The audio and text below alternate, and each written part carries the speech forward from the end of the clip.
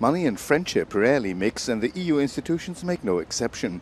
Since 2009, Parliament has not granted discharge to the annual budget of the Council, representing the governments of the member states, mainly claiming a lack of transparency.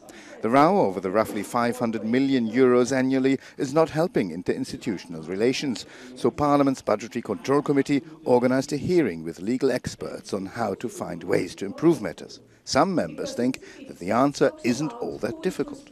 When you put money in a bank, you look to the bank to tell you if your money is safe there. You don't look to the people who took loans from the bank and do not return the money. And we put the money with the Commission. It's the role of the Commission.